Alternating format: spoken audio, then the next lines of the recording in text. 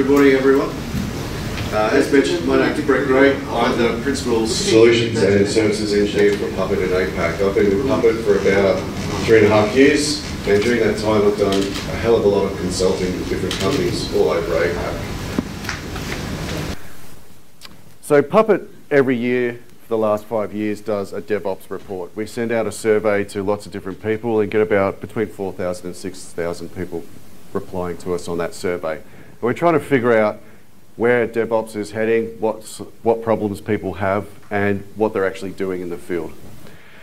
So the overall strategy of DevOps is to align yourself with what your company's trying to do, not just thinking about your own individual team, but looking at the mission, what goals the company has, and trying to address them as a whole company.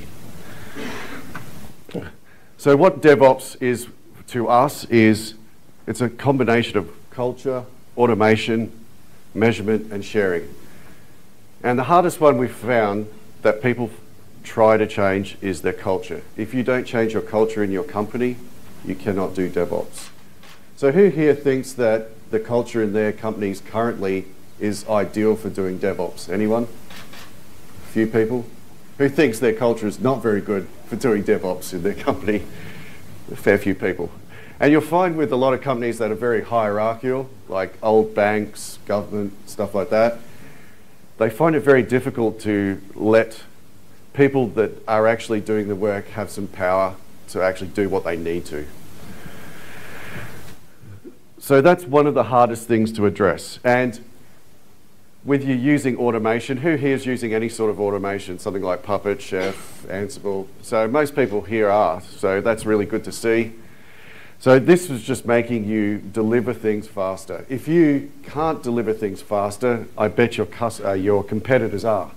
And they're releasing software quicker than you. That means they're learning quicker than you. That means they're fixing things quicker than you. There's no point in someone coming up with an idea in your company for a new campaign, doing a new application or something, and it takes you 9 months to deliver that thing. Your competitors have already probably done that and overtaken you by that stage. And when you start doing DevOps, you need to measure things. You need to have some sort of metrics. Who here is measuring how long it takes to deploy software, how many failures they have? Yeah. If you're not doing that sort of thing, how do you know you're actually improving or you're getting worse? You need to actually figure out if you're doing the right thing or not. And sharing information around your company. Who here is a sysadmin? Anyone? A few people? Okay, so I've gone into companies before working with Puppet, and the sysadmin says to me, how do I stop that developer changing anything? Who's heard that before? Yeah. And who here is a dev? And who wants to deliver stuff faster, but those grumpy old sysadmins won't let them do it? Yeah. I'm a grumpy old sysadmin, by the way. So I can understand that. Now, the problem with that is they're not sharing information. It's just a massive firewall between each of those teams, heavily siloed. They look at each other. It's almost like open warfare in some companies. They're throwing things at each other. So it's about sharing it and understanding each other's teams.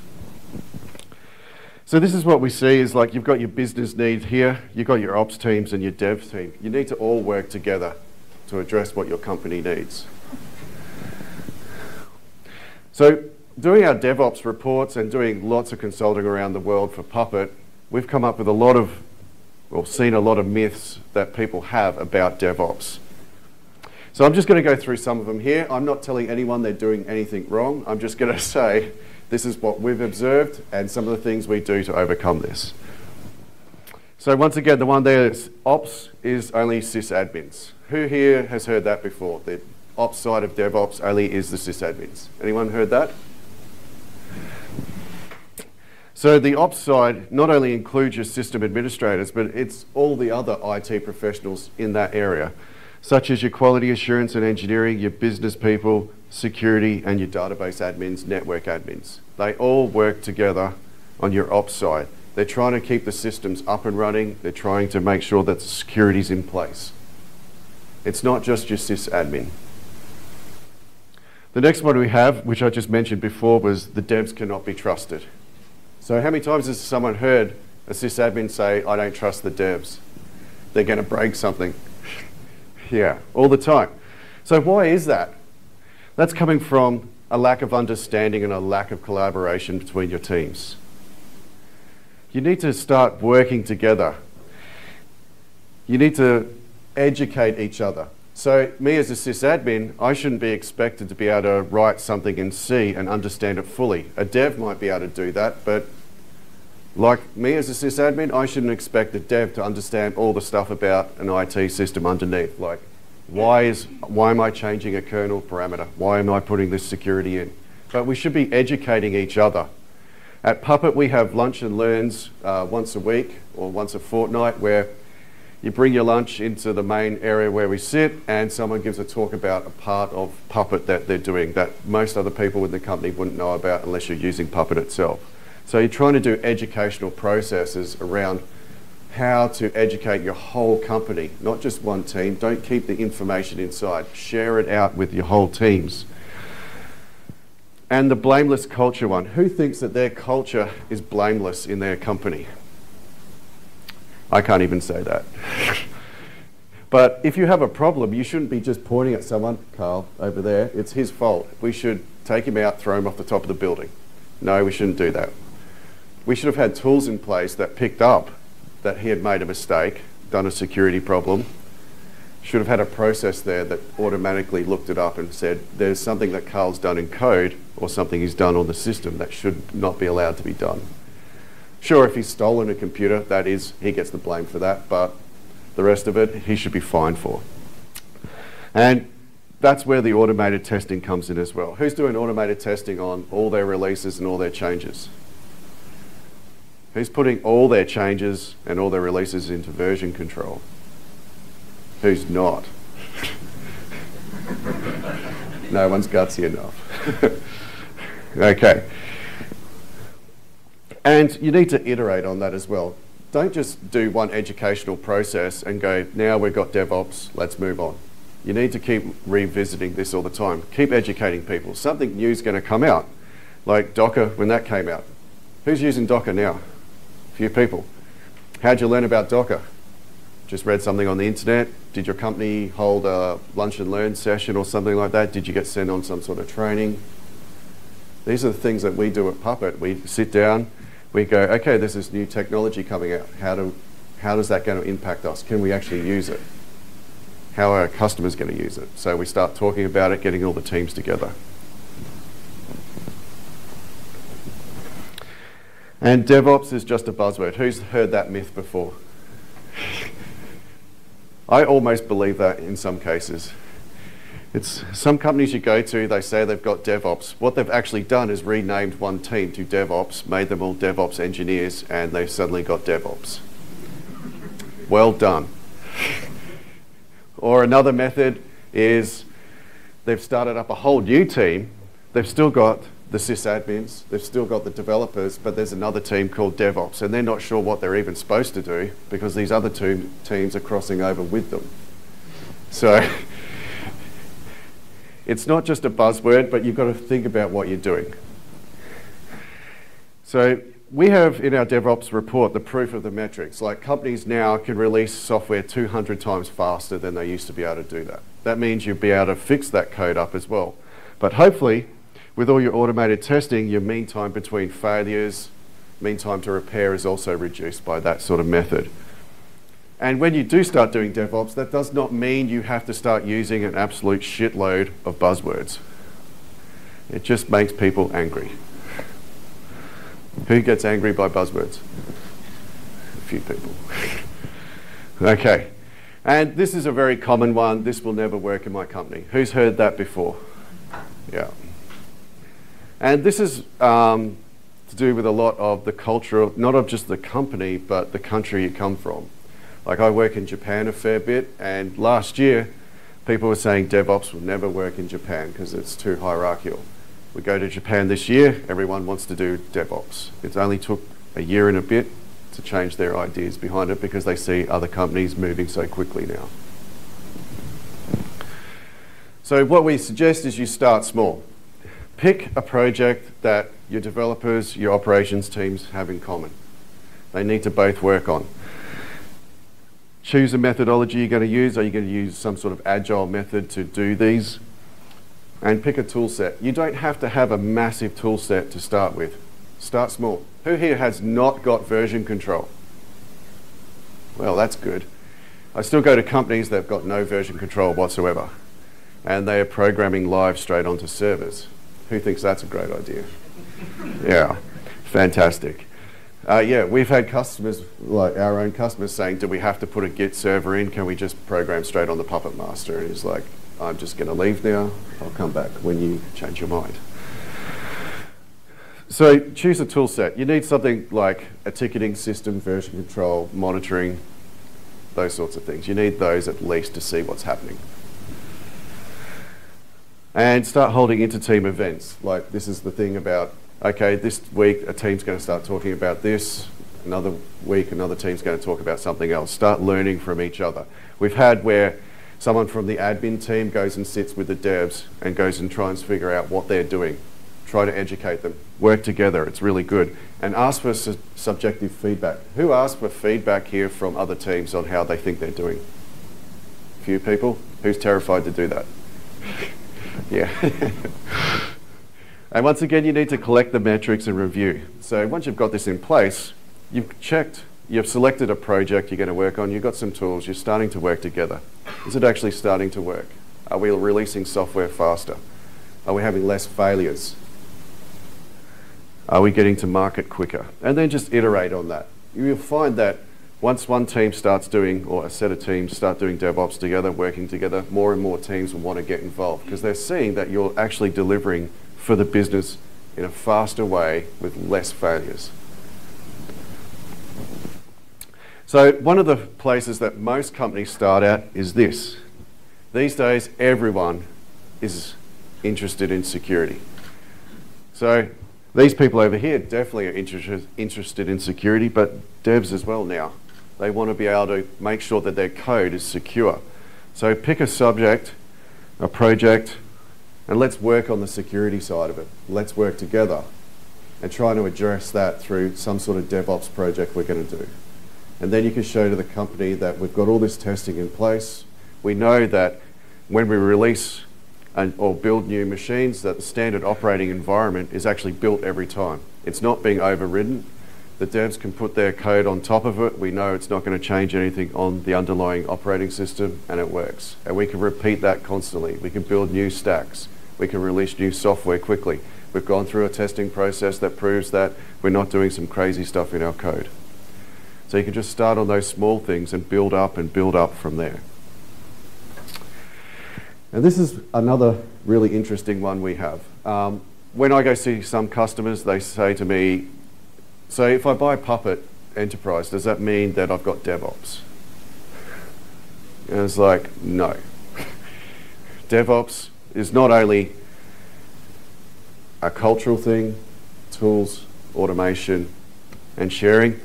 It's a series of tools. It's not just one thing. Like, some tools can cover a fair bit, but there's no one tool that covers everything. Anyone disagree with that? Oh, that's good. Okay, so normally you have some sort of planning tool, a ticketing system, version control, a build system, artifact, store, configuration management, code deployment, and automated monitoring. Who has something similar to that in their DevOps toolchain? A few people? Yeah, that's good.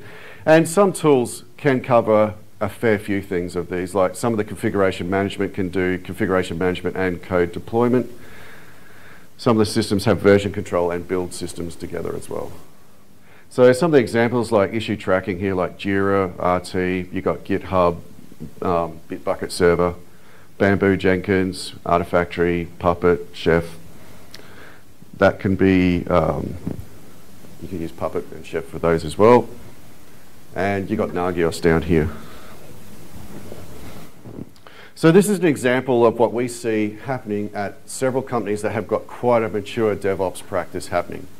And this is not what I expect people to do on day one when they've decided they're going to start doing DevOps. But a customer raises a ticket on your system. Now, the customer might be internal. And this might be in a case of they want a change in a Docker container. So they want you to build a new Docker container. It might be you're writing Java code, it might be you're writing Puppet code. It doesn't matter what it is, they all raise a ticket about it. It goes into your ticketing system and it gets triaged and assigned to a team. Now this is depending what your methodology is. You might be putting that into a sprint to get actually looked at. You might be doing some other method. So the team there draws off the code from version control. Now some of the more mature version control and ticketing systems work together, can actually interact with each other and start up new branches and stuff like that. Your team here works on the code, puts it back in version control. One thing a lot of companies forget to do is updating this ticket here. Who's seen a ticket in their ticketing system that's gone from open to closed and suddenly it's resolved with nothing in the ticket? I certainly have. So it's not a good thing to see where, how did they solve it? I have no idea. It's just gone into the product and you've released the product and it wasn't actually what you wanted to see. They've done it somewhat different than what you thought they would do. So make sure these people here are always updating this ticket system so the customer, whoever they are, has visibility of what's going on in the system. Remember, DevOps is about sharing, information sharing. You need people to understand what is happening.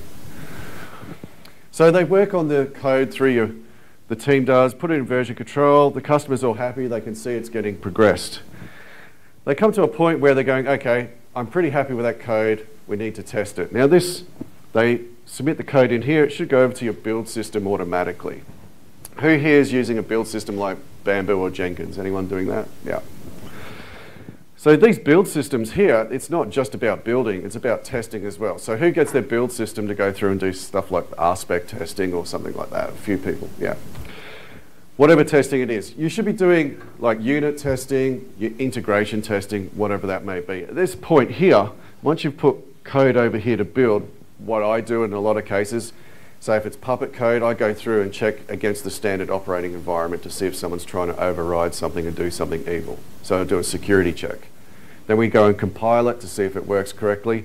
And then this system here can talk out to your hypervisor, whether it be AWS, whether it be OpenStack, VMware, I don't care what it is, and starts up a new machine or machines and puts that software onto the machines and then does a test on those machines.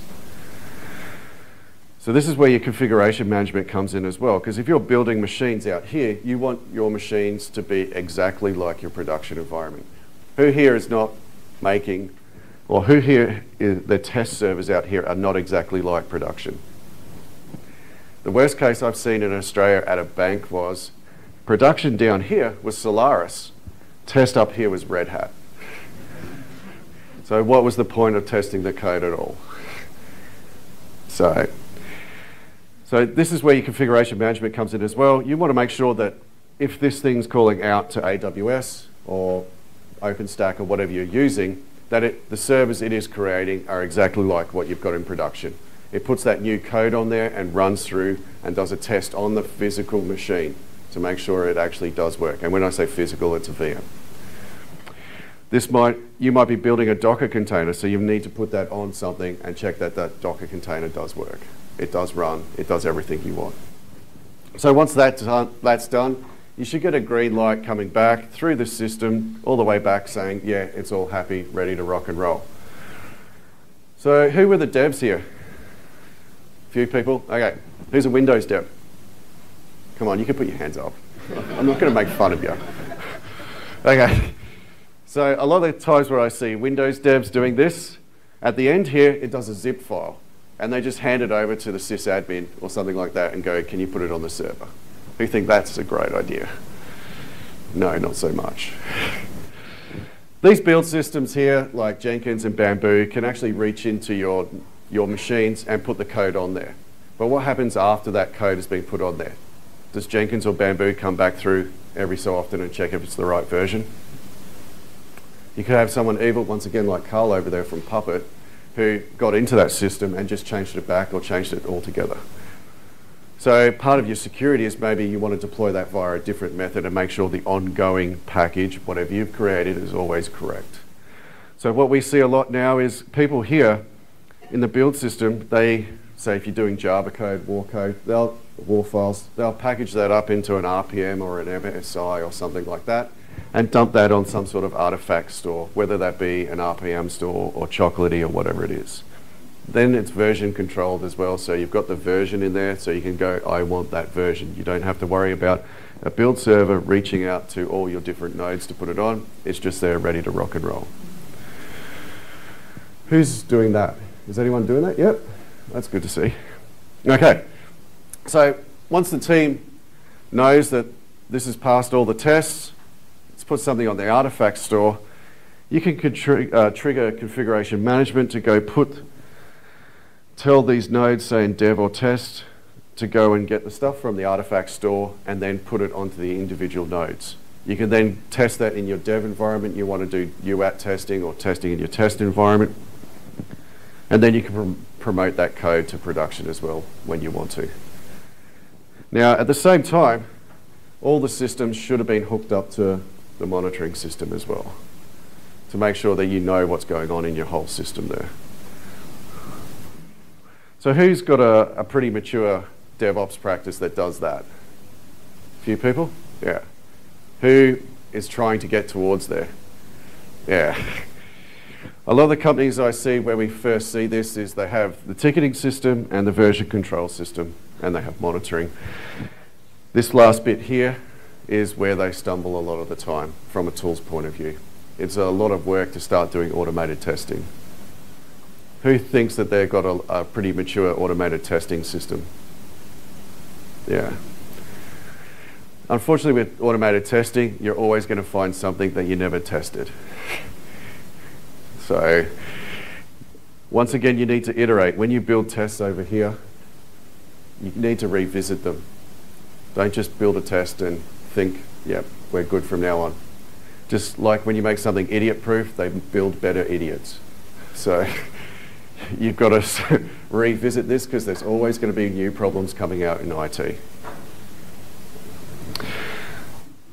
So the reason why we see customers do this sort of thing here is it gives them the speed, reliability, productivity, insight, and security in there.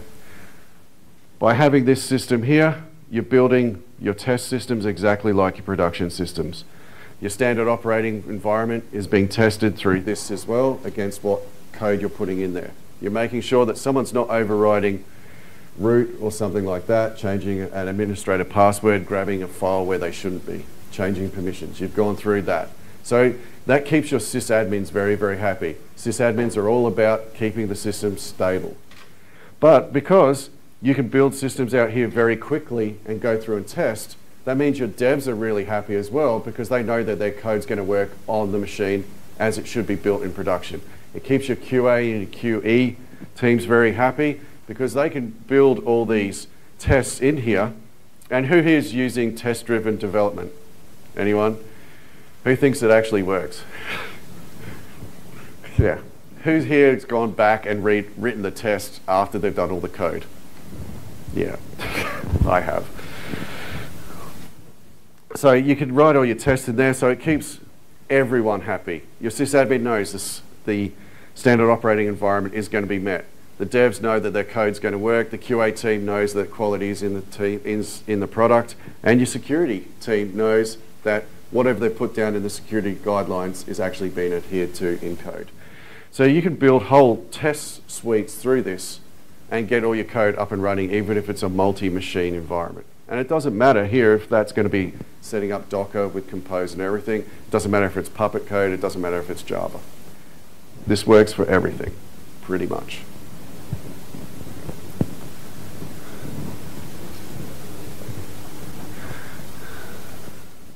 Okay, so that's really all I wanted to talk about today. Is there any questions from anyone about what I've discussed here? Any disagreements?